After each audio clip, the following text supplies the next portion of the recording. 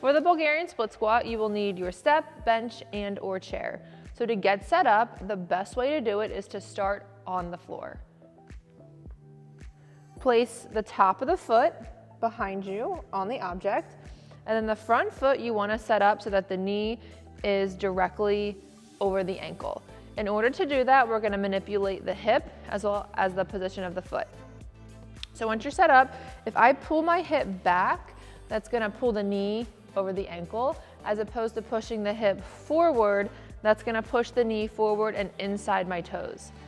So foot flat on the floor, about 90 degrees in the knee, pull the hip back, hinge from the torso, so hinge from the hip, bringing the torso forward, nose and chest over this loaded thigh. Squeeze and contract the glutes first, and then stand up. You're going to reverse the motion, the opposite of which you came out of it.